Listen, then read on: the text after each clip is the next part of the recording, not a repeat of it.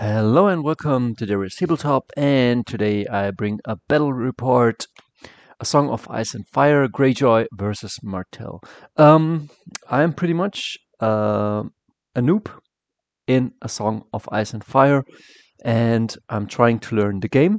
And today I will not play myself. I will watch a game that my friends played, and I tried to understand what they're doing.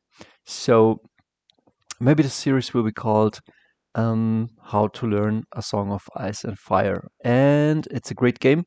Right now I'm playing too many systems, but yeah, we'll get there. So let's get to this one. So on this day, it was a Tuesday. My friend Alex, who plays the Greyjoy, wanted to squeeze in two games. He wanted to play first myself with my Targaryens, and he wanted to field a neutral army. And I was bringing the Mother of Dragons and some Dothraki Screamers, as you can see here. And it's a beautiful game, but I played too little of the game yet to tell you really what it's all about. But in this battle report, we'll realize that you can play it very competitively, and I don't know, maybe you can play it also for fun and and just for the fluff. We'll see about that. But yeah, just showing you my army. So I'm trying to paint it up. I got the Mother of Dragons and I got the Blood Riders, and I was planning to play the list with Screamers, Blood Riders, and the Dragon. And I don't know what these are, but I think these are Bravos War Dancers or something like this. But something happened, and my friend Alex couldn't really make it on time, and he was setting up the table, but he already had an appointment with my friend here who plays Martell, and so I said, "You two play, and I'll watch the game." And during this game, I will also show you what's going on in our local game shop, what the people are playing. And so I have no idea what the Martells bring, but they bring the spearmen, they bring the dervishes, and some knights, I guess. And if you're new to this game, I think it's a pretty simple game, but the complexity of the game lies in what you do with the units, what you put inside the units, as you can see here. I think these are Dune something, and there's a different figure in here, and it's like in 40k. If you put something new into a unit, it alters the unit a bit. Not that it changes it completely, but it alters it a tiny bit and makes it sometimes or most times stronger. And both haven't yet painted up their armies. I think these ones the knights? I don't know. I think the other ones, but yeah, some of the knights are 8 points and pretty strong unit. And Martell is a faction um, that kind of plays with the enemy. It's not that you get stronger. It is more you put so many debuffs on the opponent, and you put him in so much hard situations, and he always have to choose what he will do, and you try to come on top of that. So you have movement shenanigans, and you can also debuff the enemy. And yeah, right here, I think these guys pretty strong. They can put out a ton out of shots. And here are the Reavers, everybody's fan favorite. And here Ironborn Bowman. And I don't know what the units are called right now. I will learn as I play the game. But I think these ones are the Iron Makers. I think they have good armor. Usually in this army, nothing has armor or just like very light armor. These guys are fast and hit like a truck. They are Vikings, and these ones are very tough and tanky units. They can go to a 2+ armor save, I guess, with this guy. And I don't know who these are, but yeah, everything's is Viking. And what is not dead cannot die. Wait, what? We don't sow, and then what is dead may never die. Yeah, that's what they say. And these guys, I love these guys. Like nothing special about them, but just some solid base units who put out tons of shots, and that's great. So simple game, but and there's the but. Like as you can see, this pile of cards. Every faction has 7 iconic cards or faction cards.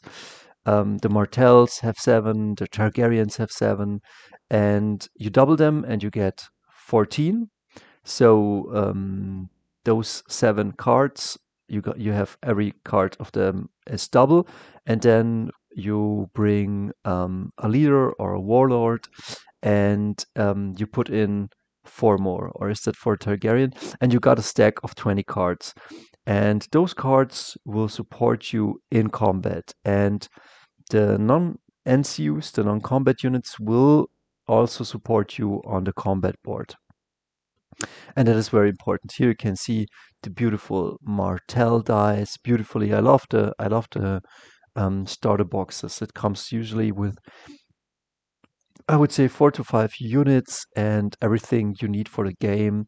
It comes with, well, it doesn't really have terrain, but it's okay. You don't need it for this game. And you get the dice, you get the measurements, and yeah. So this is the deployment zone for the Martell player. Again, I have no idea what these units do, and I will learn them bit by bit, or maybe see what they do and then learn them by play. But I know that one cavalry is just like for scouting and baiting. One is like really strong. I would say it's this one. Although those have lances, and these are the base troopers with the lances, and these ones are a bit elite, and these are the sand dune vipers, I guess, and they're really great. Um, they have a tons of shots, short bows, only 6-inch range, but you can shift and then shoot, and then with this guy they got a shot more, and then they got precision, and it really hurts. And the Greyjoy player, again, don't know really what these do. This is the setup, and both players, both of my friends, I have the feeling they play at a very high level. So nothing for a noob really to comprehend.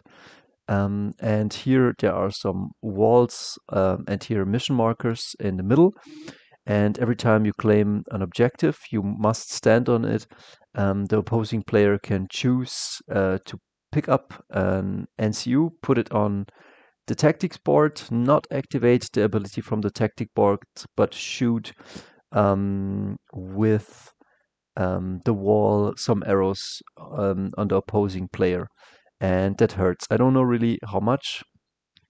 I'm also showing you what's going on the other tables. Of course, 40K is getting played, really popular as always, and I think these are the leaks of Votan, some GW, some 3D printed, and I just wanted to show that it's kind of amazing. Just looks really great sometimes, the game. And then on the other table, they're playing Age of Sigmar, and of course, again, great looking game. I want to say, probably I haven't played since 2020, and it looks really good. But I'm not very involved with the fluff. I'm kind of missing the high stakes, and I think that's why I love A Song of Ice and Fire, because the stakes that are here always feel very real. You might say, okay, that's not a big army, because there was a friend of the Martell player, and he plays Age of Sigmar, and he said, okay, that's it. Those are your armies. It just doesn't look much, but A Song of Ice and Fire always manages to feel like a true battle. I mean, like a true battle, like a true slaughter, like a true meaningful battle. Every movement counts. And I don't want to say like these guys are playing very high level and competitive, but just like everybody matters. It's not that you can lose like 10 guys. It's like I don't know. I don't want to also discourage you. It just feels different. It feels like the TV show, or maybe even the books. I haven't read them, but it feels kind of like the TV show. Um, that you have like 50 guys raiding something, and every shot counts, every man is valuable, and that makes this great game great. Yeah, that's all I can say. And well, what are they doing? Like in the in and that's also something. In the beginning of the game, you're kind of setting up your movement. It's not just what you can see on the board. It's not okay, this unit goes there, this unit goes there. It's what will happen on the tactics board. What cards is he holding on the hand? Sometimes it is not the way it seems to be. And so in the first rounds, you really are starting to buff your units, to setting them up, to have some baits. It's really interesting. I think I haven't really seen this in other games. I mean, it kind of exists definitely. I played them last week, a bold action game, but here it's like, okay, what are you setting up? What will happen? And what's your positioning? It's kind of cool. So yeah, I don't know what these units do, but as you can see, they also get some tokens. So if they, I think that's not called vulnerable, they get weakened. So if they hit, the opposing player has put a token on them, and he can take that token off and say, okay, you have to reroll your attack dice again. And I don't know what did hit the reverse. Um, we'll see. But something hit the reverse. Yeah, it was these. I think these are the sand dunes. So as you can see here, they were set up here, and then they strike first, and they take massive casualties. But he did put a lot of stuff on this unit, and um, yeah, Martell has the shenanigans, has the debuffs, has the movement or some shifts. And what Greyjoy has, it hits like a truck, and as you can see here, and it heals like a mother lover. That's what Greyjoy does, and those are like the undead of yeah, A Song of Ice and Fire. Not that these troops are undead; they're healed up. They got reinforcements, and the line troops were almost beaten, and then they restore 5 wounds, and I think they will go in. And what will they do? We'll see. Yeah, they yeah, that's what happens. They got hit like a truck, then they healed, then they attacked, and I think they have an ability, or maybe this guy gives them the ability, like life leech. For each wound they make, they heal one, and I think they make 2 wounds, and they kill 2 ranks, and they heal up. I don't know. They get back to full life, and that's really really powerful. Yeah, again, these minis are not painted yet, or I have not the deepest understanding of the game yet, but somehow it's really fun.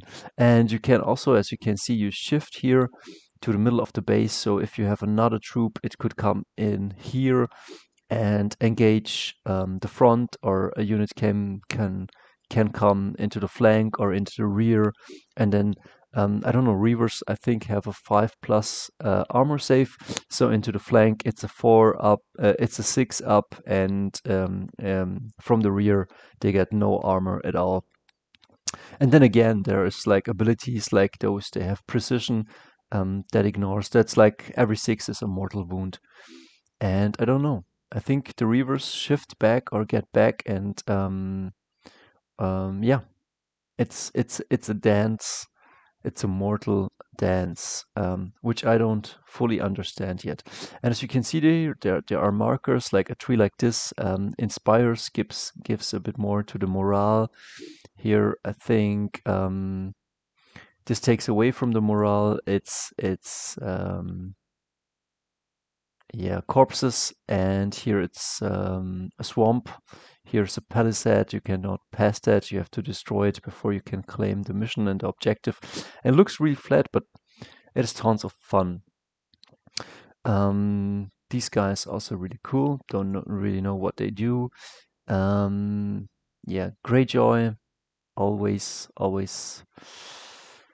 trying to attack, and it's a dance. And let us see what happens. Yeah, I think what's happening here, they both hesitated for a long time, because nobody wanted to be hit first or hit first. And what then the Martell player, Stefan, did was claiming the objective to put pressure on the Greyjoy guy, on Alex. And so he claimed here the objective, he claimed it here, and nobody's claiming it in the middle, because I think you have to first destroy these palisades. And so Alex also tries to claim an objective here, but as you can see, these sand dunes are now claiming, Stefan, or the Martell player, has now 3 objectives, and so it's putting pressure on the Greyjoy player to do something, to be maybe a bit more aggressive. But as you can see, also the sand dunes shift now back, because these Reavers are full. On the next charge, I think they would charge and just destroy them. What's happening here? How did they lose? Yeah, as you can see, Martell player Stefan claimed this objective marker, and what Alex is now doing, I think he's playing Littlefinger. I think he's putting Littlefinger on the swords, which means one unit could fight for free, but he's not using this. He's using, as you can see, this one, this tower. And I think in 6 inches or 12 inches you can shoot an enemy unit from here, and he shoots at them and takes a lot of wounds. I think after this you have to make a morale check, and 3 more guys, I think, run. So the Martell player really hurt here. As you can see, after every activation you can put some banners down or a token. And now the Greyjoy player, I think, in a better position, although the Martell player is scoring. But yeah, what's happening here? I think these guys walked up, got shot, or maybe they got shot first and then walked up. Maybe I haven't made that picture, but they run in and charge, and I'm sure they will hit like a truck. And that's always a great thing. Like you have always cards in your hand, and you can play them before, or sometimes, like there's a keyword, and this one is rising temperatures, and it's when an enemy unit is activated, and so the Martell player puts this on these guys. And what does this say? So, in the second turn, from the second turn on, this unit cannot be, like, it's a debuff that stays on these guys. And on the second turn, or from the second turn, you cannot play cards on them. From the third turn, these hit, I think, one worse, and from the fourth turn on, I don't know, I think they will just attack with the front rank. So a lot of debuffs stacking. But what they do is they charge in, they don't care, they slaughter their team, and they heal up completely. So because they're fully buffed with their own stuff. And so from here on, sure, Martell has more points, has a few more units, and I think like both know the lists. And the Martell player said it's not the ideal list to play this scenario. So when you go to a tournament or you play with friends, sometimes you have one or two lists, and depending on the scenario, you can choose which list you're going to play. So it's like having a sideboard in Magic the Gathering. And the Reavers take, I think, damage from. I think the Martell player puts Ilaria Sand right here, takes a bunch of shots, bow shots from here, and yeah, that's just a game. So the Iron Makers get charged into the flank. What's going to happen? Yeah, what's going to happen? Let's see. Yeah, they lose 4 guys, and maybe then they retreat. Some cavalry have the ability to charge in and then to retreat, but yeah, I'm just a noob learning the game. What happens right here? The Reavers again charging. Here again putting Dune tactics on them. Um, Again debuffing them. I will tell you what these cards mean as soon as I learned. But if you're going into the game like um, learning your own cards, learning your units, learning the enemy cards, and there are not too many. There's like 7 signature cards, and they double. Then you have like 14 cards, and then sometimes you get a few more cards from the commander. But I think it's not super complicated. It's and also the keywords, as you can see here, verwundbar, here it's vulnerable. Like there's always the same keywords repeating, so it's not super much. It's like Magic the Gathering. You got lifelink, or you got, you know what I mean. Um, and from here on, it looks like the Martell player healed up here. No, it didn't. Is kind of losing the game. So now the Greyjoy player is just healing too much and winning this war of attrition. Also, I don't know. I think the drowned ones also can heal them. And yeah, fights left and right. And unpainted minis, but beautifully sculpted. Like these minis are really, really cool. And the final battles of the game. And yeah, if you like A Song of Ice and Fire, and if you like tabletop minis, and if you like to see a game that is simple, let's say easy to learn, but hard to master, or deep to master, then this might be a game for you. Yeah, the Martell player, not much possibilities left. I don't know what I'm. It's the turn 5. As you can see, here is also your turn. It's turn 5, and I think there's not so much going on here. Reckless strikes. So this attack gains critical blow. I don't know what's critical blow. And precision. Precision is like a mortal on a 6, and critical blow, I think it doubles like sustained hits. The attacker suffers 1 wound for each attack. Die roll of 1. That's cool. So he rides in with his horses, and on the attack die for each one, he suffers a wound, he himself. But yeah, it's a reckless strikes. Gerald Dane Darkstar. I think this one is then who's leading the army. And so he deletes these Ironborns, heals a bit up, but yeah, I think the Martell player is losing too many units, and the Greyjoy is just healing all of the time, marching forward, and yeah. It's pretty close, but also not. And yeah, I don't know. Like I'm just learning the game. And then it's turn 6, and as you can see, the Martell player has not much going on. Both are discussing what's going to happen or what would have happened, and they fight one last fight, and then they shake hands, and the Greyjoys win, and these guys are the winner for today. See ya in the next video.